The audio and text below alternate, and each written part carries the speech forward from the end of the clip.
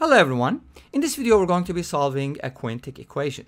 We have the quantity x plus 1 to the 5th power divided by x to the 5th plus 1, and that is equal to 81 over 11, and we're going to be looking for x values, real and complex. So let's get started. I'm going to be using a trick here, so let's go ahead and multiply the numerator and the denominator of this fraction by 3. You'll see why I'm doing this in a little bit. I know some of you are saying like, how should we know this, right? Well, you may not know this, but that's okay. So by doing that, I actually found something pretty interesting. What did I find?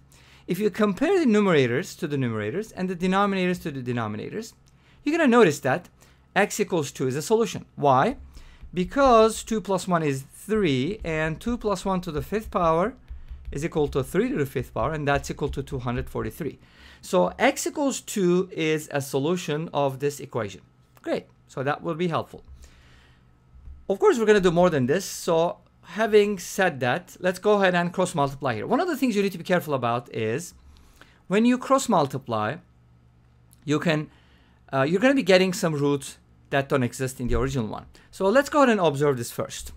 Note that x plus 1 to the 5th power is divisible by x plus 1, and x to the 5th power plus 1 is also divisible by x plus 1. And obviously, x equals -1 is not a solution, right? Because it's going to make 0 over 0. So let's go ahead and factor the top and the bottom. That's going to give me x plus 1 multiplied by x plus 1 to the 4th power. And let's go ahead and expand it. X to the 4th, oh, well, you don't want me to skip steps. So I'm going to write it out first. X plus 1 to the 4th power.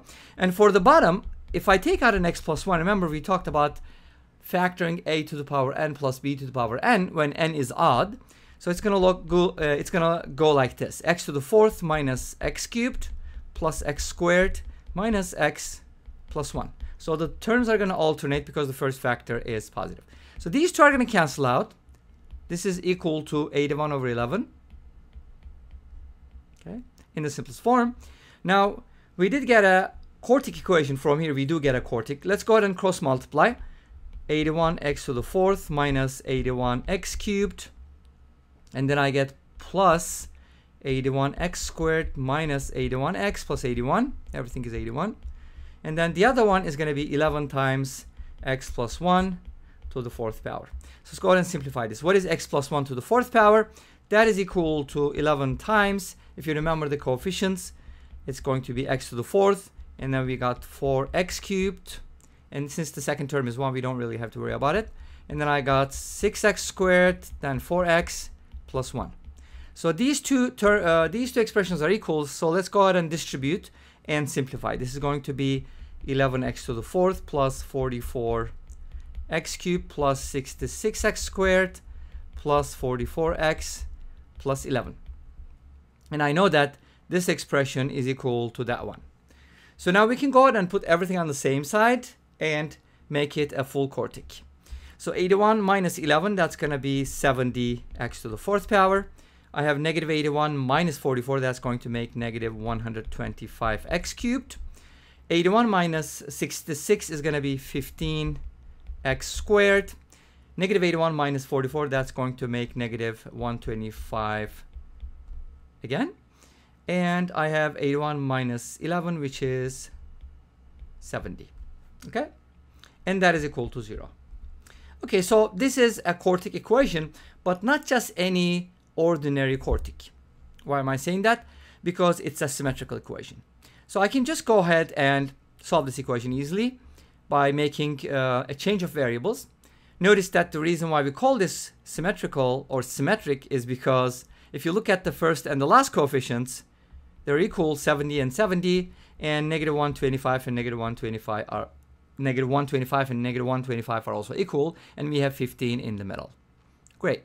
So one thing we can do is divide everything by x squared. We know that x does not equal 0, right? X equals 0 is not a solution, so we can just go ahead and divide everything by x squared. Let's go ahead and do that. 70x squared, if I divide by x squared, this is going to be negative 125x. And then x squared divided by x squared is 1, so that's going to be 15 minus, when you divide x by x squared, it's going to be 1 over x.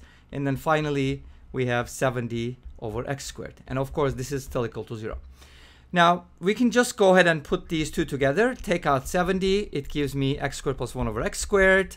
And then minus 125 times the quantity x plus 1 over x. Notice that we have to negate both things, and plus 15. Now, the good thing about this is that we're able to express x squared plus 1 over x squared in terms of x plus 1 over x, so that we can get a quadratic equation from here. I hope that wasn't too fast. Let me go ahead and explain what I mean by that. So I'm going to call this something. What should I use? U, y. Okay, let's use u because I think we used y last time. So if I call that u, x plus 1 over x is equal to u, then I can square both sides, and that should equal u squared, obviously. And let's go ahead and expand it. X squared plus 1 over x squared plus 2 times x times 1 over x, which is equal to 2. So I used the formula for a plus b, quantity squared, which gave me a squared plus b squared plus 2ab. But of course, a and b are reciprocal, so they cancel out, leaving us with an expression for x squared plus 1 over x squared in terms of u. So we made a substitution here, and we got this one.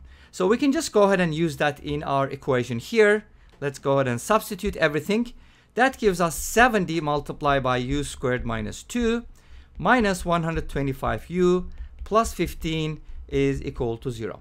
And obviously, this is a quadratic equation, so we can solve it. 70u squared.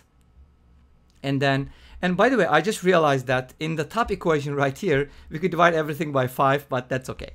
We can take care of it right now. So here, 70u squared, and then I'll be getting minus 125u. This is going to give me negative 140. So negative 140 plus 15, that should be negative 125. Does that look familiar? Because we've gotten the 125 a couple times here. So let's go ahead and divide everything by 5 now, right? That is seems to be the greatest common factor. 14u squared minus 25u minus 25. Okay. All right, great.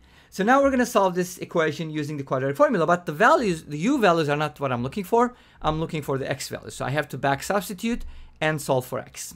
Okay, great. Now, one thing to remember here though, if you remember at the very beginning, I said something like x equals 2 being a solution, right? We haven't looked at it yet, but at least we know that x equals 2 is a solution and negative 1 is not a solution. Great. So, and we got rid of negative 1, so that's not going to be an issue. But we have to keep in mind that x equals 2 is a solution because we're going to use that information. Okay? Let's see what happens here. I can just go ahead and solve this equation. Looks like I'm cursed again with a graph, but that's okay. I'm going to cut this. All right, so I'm going to take this expression and carry it somewhere else. Okay, great. So I think this is a leftover from the problem that we did about, what is that called? It's non-standard trigonometric equation, right? The previous video. Anyways, so it's just going to be there. Here we go. Okay. Now, I'm supposed to solve this equation, and then remember that u is equal to, oopsies, u is equal to x plus 1 over x, and I'm going to back substitute. Let's go ahead and do that now. And I don't really need that piece. Okay, great. So now, using the quadratic formula, I have negative b plus minus the square root of b squared, which is 25 squared. Let's write it that way because I want to factor it. B squared, what was the discriminant formula? B squared minus 4a and c. Great. Now I'm able to factor out 25, which happens to be a perfect square, by the way, which is perfect, right? That's awesome. So now I can just pull out a negative, I can take out a 25, and that would be square root of 25 would be a 5 here. So let's go ahead and take care of that. So that leaves me with 25 plus, because that's a positive 25, I take out 4 times 14, which is 56. Not good with arithmetic, you can tell, right? Okay. And then 25 plus 56 is 81. Square root of 81 is 9. Great. So this becomes 25 plus minus 5 times 9 is 45. And this gives us a much nicer expression. No radicals. Okay, great. So now if you add them up, 25 plus 45 is going to be 70. Yeah. Okay, that simplifies. Cool.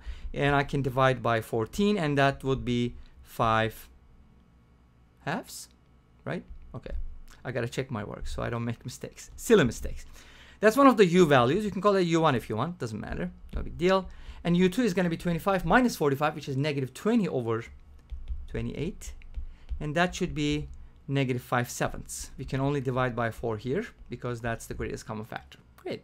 So I got like 2 solutions, but these are u values. I still have to go back and find the x values. But guess what? There's going to be some pleasant surprises here. So we said that x plus 1 over x is equal to u. And we know that u is, one of the u values is 5/2. So to keep a long story short, because I don't want to keep it too long, as you know, x equals 2 or 1/2 from here. By the way, let me tell you something. In a reciprocal equation, what happens? Can we safely say that if x1 is a solution, then 1 over x1 is also a solution? That's something to think about. Anyways, let's just get back to the solution. So 2 and 1/2 are solutions. Why? Because if 2 works, 1/2 also works. Simple, right? Okay, cool. So, and we already know that 2 is a valid solution, so that would work. And 1/2 is also a valid solution, that should also work. But there's 2 other solutions of this quartic, and they're going to come from the other one, right? So let's see what happens with that one. So from here we get the other u value, which is negative 5/7. Let's go ahead and take care of this. This is going to be a little more complicated. Let's make a common denominator and cross multiply. Okay. If we do, then we get 7x squared plus 7x minus equals negative 5x, but put everything on the same side. What am I saying? This is supposed to be a 7, not 7x. Okay, sorry about that. 7x squared plus 7 is equal to negative 5x. Okay, don't skip steps. Slow down. Okay, note to myself. And then now I'm going to put everything on the same side. Okay. The reason why I'm rushing is I guess some people say, the video is too long. You could do this in 2 minutes. I could do it with my eyes closed. Awesome, great. Okay, I can't. So this is my quadratic, and let's go ahead and check the solutions. X equals negative b plus minus the square root of b squared, 25, minus 4ac. Simple, right? Isn't that awesome? We have a quadratic formula divided by 2 times 7. And from here, we're getting something interesting. 4 times 7 times 7. Okay, 7 times 7 is 49. 49 times 4, what is that? Double 98, 196. Great. So 196 minus 25, that should be 171. Something like that. Is 171 divisible by anything? I don't know. Oh, looks like it's divisible by 9. Great. Okay, anyways, let's just write it down. But that's a negative 1. Yay, we get complex solutions. Finally. Okay, great. So good news, we're going to get complex solutions from here. But let's go ahead and simplify this 171 thing first. So 171 is divisible by 7. Let's see. Could it be, I mean, did I say 7? Sorry, I meant 9. You know that. Okay, 9 times 20 is 180. Aha, I got it. It's 9 times 19. Wow, that's interesting. Okay, I never thought about it before. So anyways, so what does that mean? Well, I can take out a 3. Great. And then I'll end up with square root of 19. But I'll also have the imaginary thing, the I, right? And divide by 14. I'll get my complex solution. So these are going to be the complex solutions. And then I have x equals 2. And I have x equals 1/2. Since I started with a quartic, was it a quartic? Well, it was a quintic, but notice that x equals negative 1 is not going to be a solution. It makes it undefined. I don't want to go back to the graph, okay? So this is going to be all the valid solutions, real and complex. I know you know complex, you like complex solutions. That's why I also included them. And this brings us to the end of this video. Thank you for watching. I hope you enjoyed it. Don't forget to comment, like, and subscribe. I'll see you tomorrow with another video. Until then, be safe, take care, and bye-bye.